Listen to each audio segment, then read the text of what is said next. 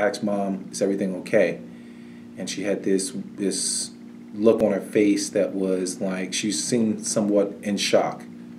And I asked her again, Mom, is everything okay?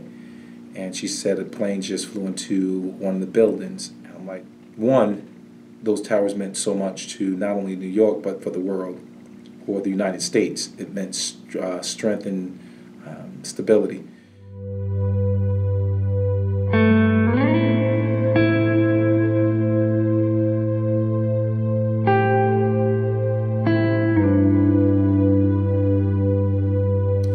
On September 11th, it started out for me as just like everyone else, it was a really nice day, and I think that's something everyone, when they think of September 11th, they think of how nice it was on that day. И научих за атаките, когато влезах в автомобила, тръгнах за вкъщи и пуснах радиото. И тогава научих за първи път какво се случва. I was working at home that morning grading papers, and my wife, who was at work, called me on the phone and told me that I should go and put on the television and watch what was happening in New York City. So I went downstairs and turned on the television and spent the rest of that day and that evening transfixed by what I was seeing. So 9/11, September 11th, 2001, was my first week of teaching at the University of Pennsylvania. I was teaching my lecture course when the towers were hit. I went back to the office having absolutely no idea what was going on, where I found a colleague of mine who was a friend of mine from graduate school. And she was hysterical. She lived in New York.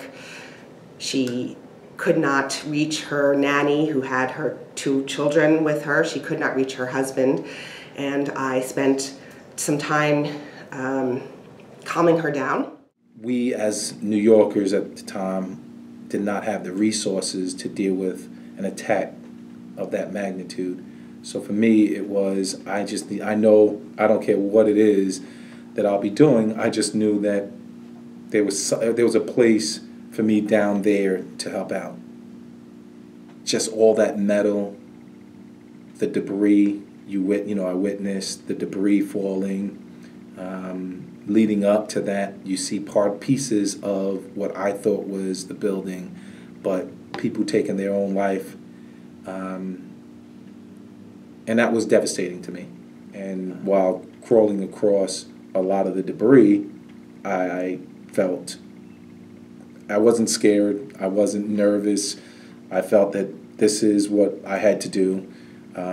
Even though I was enduring a lot of, for instance, the concrete and rebar was so hot that it would melt my boots as I would crawl across. When I touched the rebar, it would burn my hand. Once I got to ground zero, I ended up helping and rescuing 2 Port Authority police officers, myself and another Marine.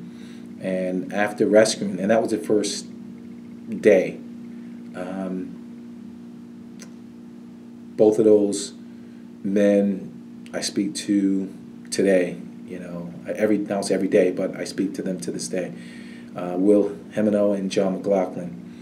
And both of those men are great men. It's when I see them and how they interact with their families, it makes it that much more worth it. I think that what changed after 9/11 is that the United States stopped being perceived in any way as invincible. In many ways, 9/11 really marked the end of what, in some ways, was the American century. That the United States could be somewhat immune to the violent upheavals that so much of the rest of the world had been besieged by. That idea slipped away with 9/11 or came crashing down. The most important consequence, in my opinion, is that the United States has made a conscious decision to sacrifice civil liberties in the name of national security and personal safety. Since 9/11, the United States government has dramatically ramped up its surveillance capabilities. Ordinary Americans are now under much greater scrutiny, whether by satellites or other forms of surveillance than ever before. Anyone who's traveled to an airport can see what the impact of 9/11 has been in that sense. I will also say that 9/11 leads very directly to military conflict in Iraq and Afghanistan. Светът е много променен. Значи, непрекъснато ескалира напрежение и терористични актове. По примера на групировката на Бен Ладен, след това се появиха други групировки. Започнаха локални войни, главно в далечния изток, и светът стана много по-несигурен и по-неприятен, по-лош. No love to be found. Times like these, a little tenderness is all I need.